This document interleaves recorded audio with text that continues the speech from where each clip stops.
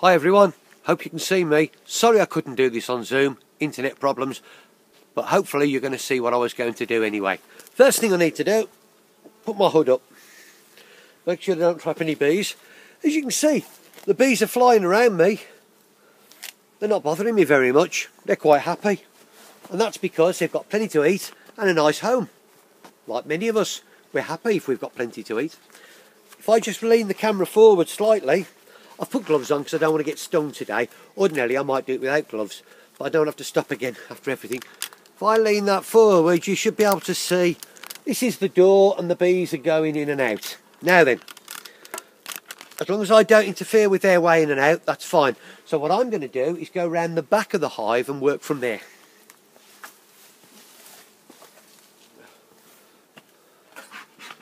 Right, here we are. First thing I'm going to do is get the smoker, and that's got some smoke. When I puff out, some smoke comes out, the smell of smoke, and I just do that gently into the door, and it makes the bees think that there might be a fire. So what they do, they start eating honey in case they have to take it with them. While they're eating honey, they're happy, they're busy, they're not bothered, so they shouldn't bother me. So I'm going to take the lid off, which is there. You'll see there's some sugar underneath it. That's something I put on to feed the bees while it was raining. Pop that down there, out the way. Okay, there we go. The next thing is what we call the crown board, or the lid, and that's got the sugar sitting on it. Look, can you see? There's the sugar. I'm just going to make sure there's no queen bee on here, and it doesn't look like there is. No, there's no queen bee on there. I wouldn't like to drop her, she's rather expensive. And there you can see the bees are having their dinner. Can you see those? Those bees having a little bit of dinner. There they are. And they're really quite friendly. So, we'll put those down here. In this box there could be 30,000, 40,000, up to 90,000 bees. That's a 9 and 5 noughts. That's an awful big number, and it's about as many people as you get in a big football stadium. Up here now is where the bees will be storing their honey. They'll be keeping their honey ready for the winter. Before the winter comes, I'm going to come and take that and put it in jars and keep it for myself, and then I'll replace it with some more of that sugar. So I get the honey, they get the sugar, everybody's happy hopefully. So there'll be a few little bees in there. I know the queen won't be in there, and the reason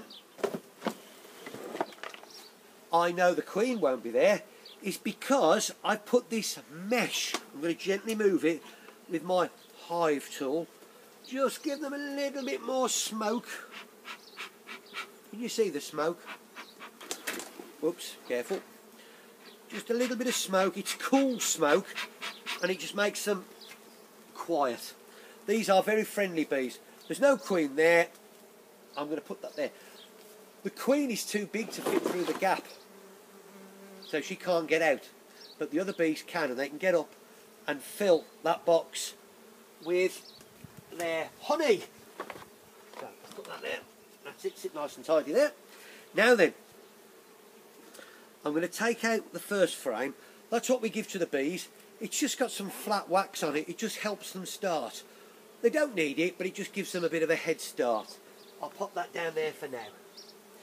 Then I'm going to go into the middle of the hive and take a frame out from there and come and show it to you. What would be great was if we saw the queen, but we don't always, because sometimes she's shy and she hides. So I'm taking this out now, and inside here I can see, let me come down to you. Let's see if you can see what I can see. Well, you can see lots of bees for a start, but in some of those cells, can you see there's like a grub, a little grub, a white grub, and that's going to become a bee. Some of the cells up here with a light white colour, where my finger's pointing, look there, can you see that? I can't see it, there you are, there. That's got honey in it, but that's for the bees to eat, and we don't touch that So, what would be great was if we saw the queen. Now, the queen looks different because she's bigger. She's bigger than these are all girls, by the way. These are all females. She's bigger than all the females. And also, she's got a coloured spot on her back that we put on so that we know how old she is. So let's go back and have a look on some other frames. Let's see if we can see the queen. No, not down there. Where are you, queen? Let's see you. Now, there's evidence that she's been there because there are lots and lots of eggs. Now, can you see the way I turn that? So I can look at that horizontally. And I'm looking and I'm seeing lots and lots of eggs on there.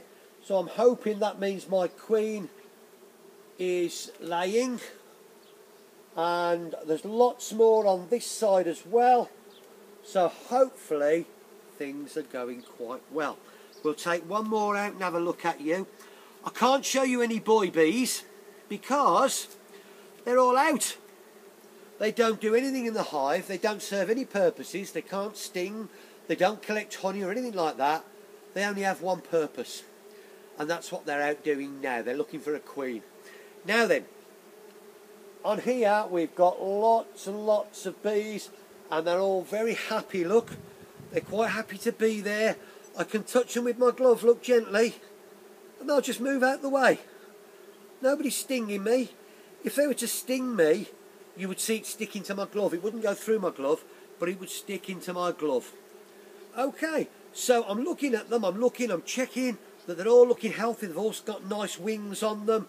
None are ready to hatch out yet. But I'd like to see that queen. But if I can't see her, that doesn't matter. So we'll check another one. There we go. Is she on there? And I'll see her because she's got this blue... Oh, there's a boy. I think I saw a boy bee. Did I? No. The boys are bigger than the girls, and they're not quite as pointy at the end. That's how you can identify them. But they're all out at the moment anyway, so that's that. So, that's all the bees out there. One more on here, look. As we go out towards the edges, there should be more honey and less... Yep, there's lots of honey in there, and I can collect that later, and that'll be super. And maybe, when the new term starts, if I've collected some, I'll bring some in for you to have a taste of. And there they are, they're just... Oh, there's a boy, there's one. Now, the last one I saw flew off. I think that one has as well. Oh, no, he's there. Now then, let's have a look, see if you can see at the end of my hive tool, look, can you see that's a boy there? You see he's got more of a black base and he's a bit bigger than the rest. That's what we call a drone. Okay, there he is, you can see him on the frame. He's called a drone and he's a male. And he doesn't do a fat lot. As I say, he can't even sting. Doesn't make any honey or anything. So, there are the bees. Now then, these bees go out every day if it's the sun shining. They don't like going out in the rain. And they will go out and they will fly for up to 2 or 3 miles.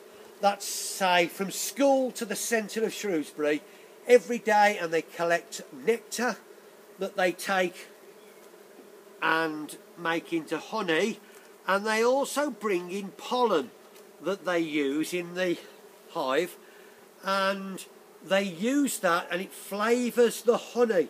I'm just looking to see if anybody's brought any in, and they bring it in on their knees, on some baskets on their knees, and that's when it comes in.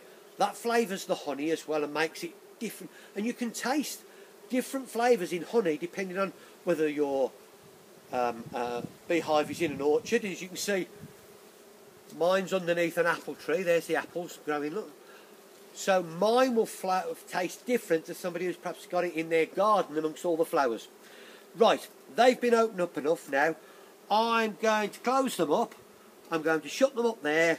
I'm going to put all the things back together again, and hopefully you'll have seen your booklet, had a look at the booklet, told you a little bit about the bees, and I will keep you informed. I'll keep you in touch on how well they're going. So once again, I'm sorry I didn't get to the Zoom, but hopefully you can pick this up on YouTube.